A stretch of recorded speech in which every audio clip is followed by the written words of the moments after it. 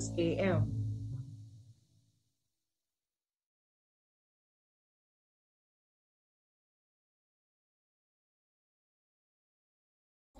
Good morning, everyone, and welcome to another episode of ALFA.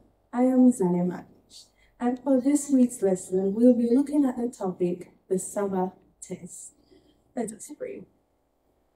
Father, we come before you to thank you for waking us up this morning. Thank you for bringing us safely through another week, and as we enter into this day, I ask that you keep us safe and keep our minds ready to intake the lesson that will be taught today. Thank you once again, Lord. In your name I pray. Amen. So, the Sabbath test. We know that we're living in a time when we can see that a lot of calamities are happening in the world.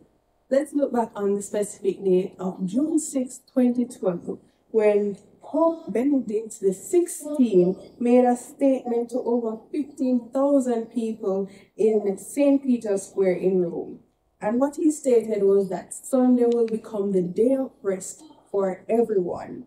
It will be a day where people can be free to be with their families and also with God.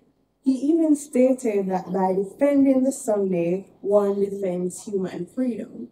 Now, he wasn't explicitly stating that the Sunday will be the Sunday law as we have the biblical Sabbath found in Exodus. But he is indeed saying that Sunday will be looked on as a day of rest. And sooner or later, this law will be passed where if we don't follow this day of rest that is stated by the Pope, we can in turn become persecuted.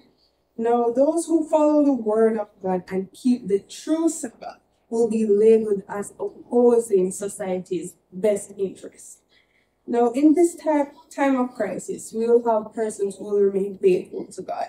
And by God's grace and His power, we'll be able to stand firm in our convictions and not yield to the pressures of the world.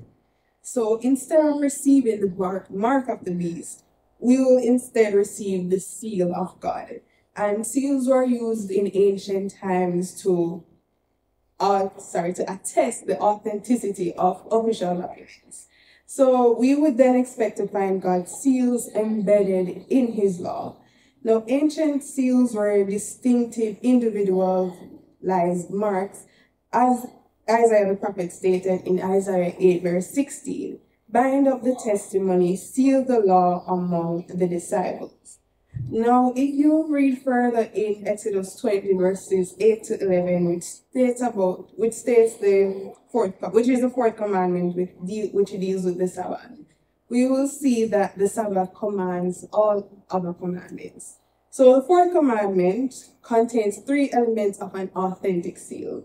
The first one, according to Exodus 20, verse 10, which says, "There is the name of the sealer, which is God, Lord your God."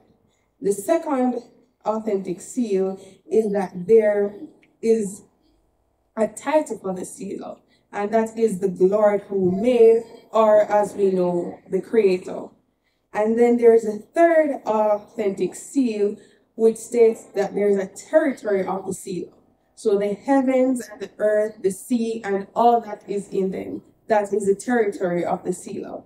And according to Revelation 7, verses 1 to 2, the seal of God is placed only on our foreheads, which is a symbol of our minds.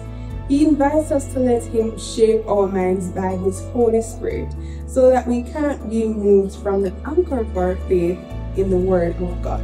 So thus we understand that the faithful are those who keep the commandments of God and have faith in Jesus.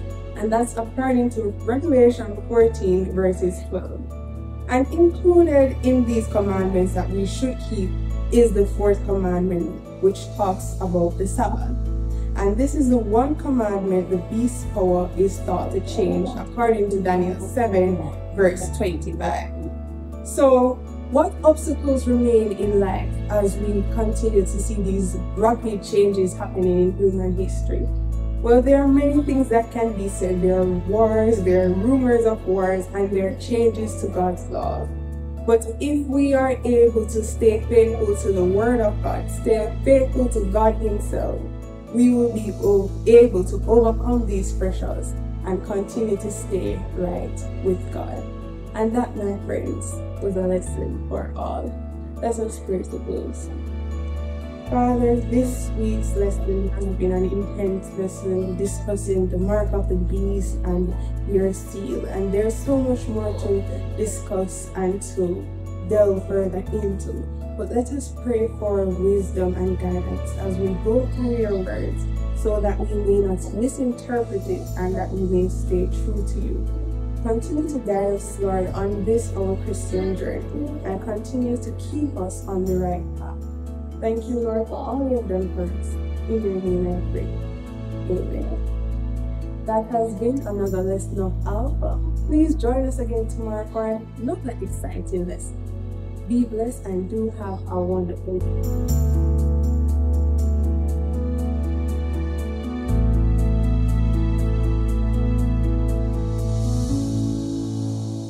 A lesson for all, daily at 6 a.m.